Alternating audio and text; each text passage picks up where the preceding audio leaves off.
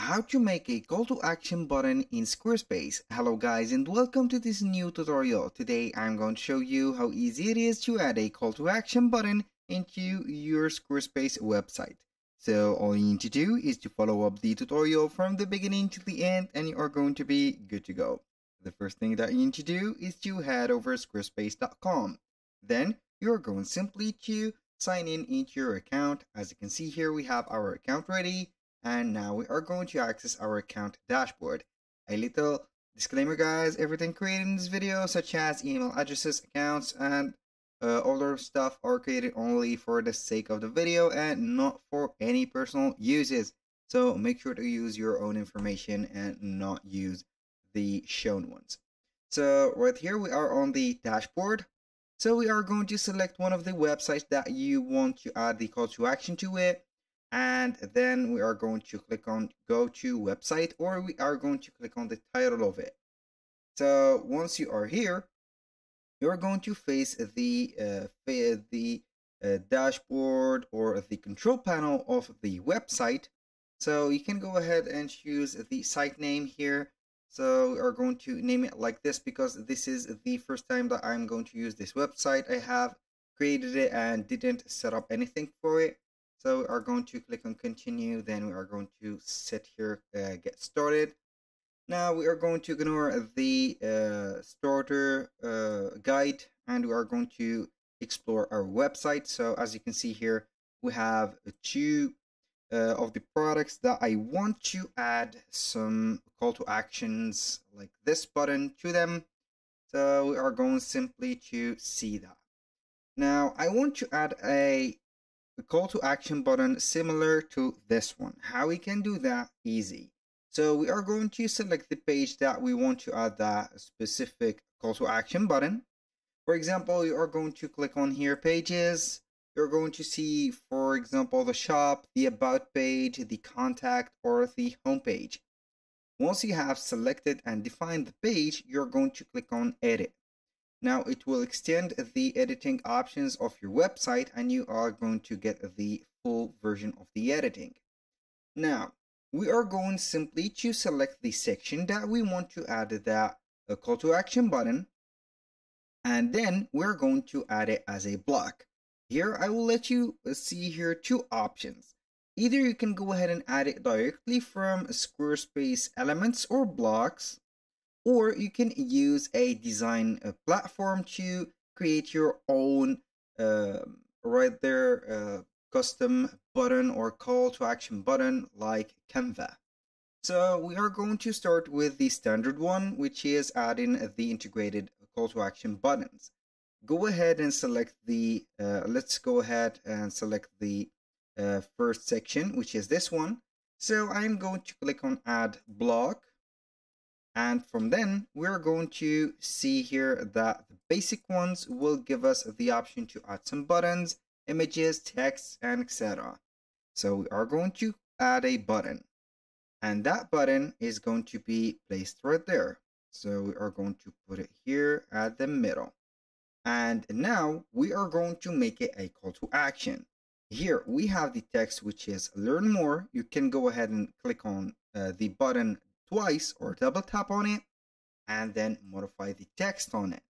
So for example, we are going to set not learn more but read more, and now more like this. And if you want to make it a action button, which is the purpose of it to take us to another page or another website, you need to set it as a link, or here you need to link it. So we are going to attach a link to it, and then you can choose either it is going to be a URL, a file, an email composer, or a phone caller. So the most of the parts it will be a URL. So if it is an internal URL, you're going to set it right there. So we are going to click on the space specific for the writing and you are going to see some main navigation items or pages. We have the shop, the about, the contact, the home, also some product categories as you can see that are set with our website. So I'm going to set it, here it is set organically dyed textiles. So we are going to click on About. And you can get the option to open it into a new tab. So right there we have added the Learn More button.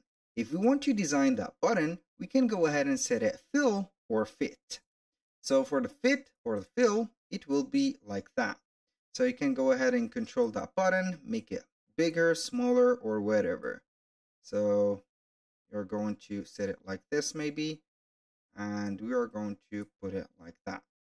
So now we have some issues with the configuration right there. So I'm going to click on the button twice again, and then we have the type of the button. So we can go ahead and edit the button styles and see here what do we have. For example, for the primary one, you can go ahead and set the square of it like this one, to this rounded rectangle, to this, for example, pill, and etc. So also we have some options to set up the outline and finally the padding of it.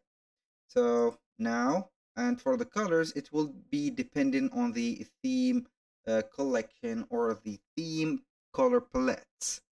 Now that was for the design, and now you can go ahead and select theme, as you can see here, and the buttons. So you can go ahead and choose and customize the buttons.